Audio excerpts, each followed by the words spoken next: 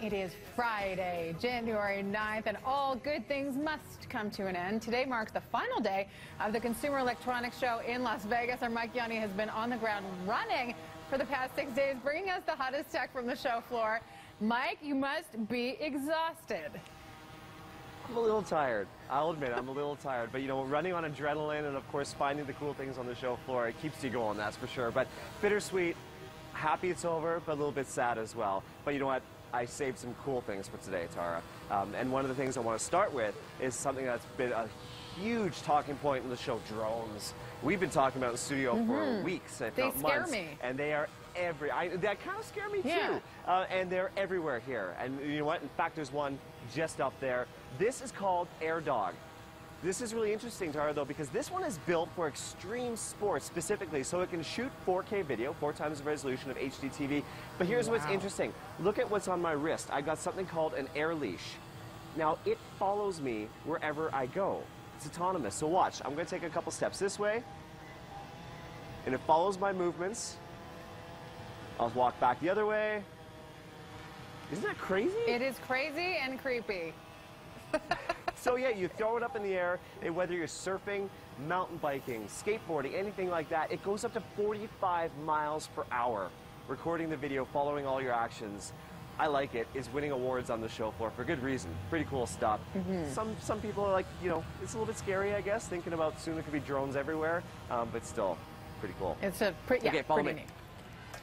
Now, I know it's a little bit cold outside in Calgary right now, but imagine in the summer sitting in your backyard, having a party, and having some laser projections like this shining through the trees. This company is called Bliss Lights, and I may get in trouble for this, but they actually create laser shows for Disney.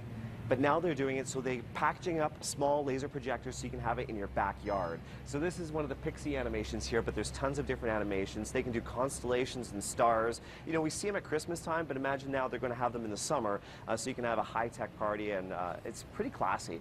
We've seen a video of where they shot in LA and had them at events, and it looks really slick. In fact, the shopping channel sold one during the Christmas, which you probably drove past some houses in Calgary this Christmas that you saw the pinpoints all over the houses. That was from the shopping channel, and that was Bliss Lights. So expect to see more from them in the future. Now, do you have a green thumb? I can't remember. Are you green thumb or brown thumb? Brown, black even. Brown. Yeah, okay. Then you're going to like this. This is called the Parrot Pot. There's a prototype here on the show floor.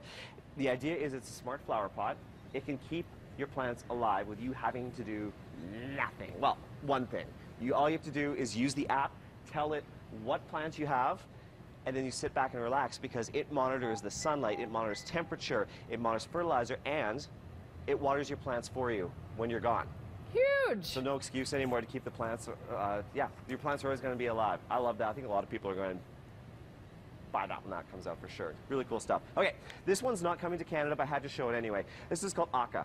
This is a smartphone from LG. It's the world's first smartphone with a real personality. There's characters inside each of the phones. So watch when I shake them, their eyes go all googly. The characters actually live inside the phone, and then to switch characters, you can actually swap the backs out, and the characters change. There's also augmented reality. When you take photos, they sit on your shoulder and things like that. Really neat stuff, Aka. It's not coming to Canada, but I had to show you because a lot of people are talking about it. Now, I want to quickly end with Canada, because a lot of Canadian companies on the show floor, and this innovation is from Spin Master Toys, based out of Toronto. You know the Meccano brands? Oh, we grew up with it. Absolutely. Fun stuff, right? They're bringing it back.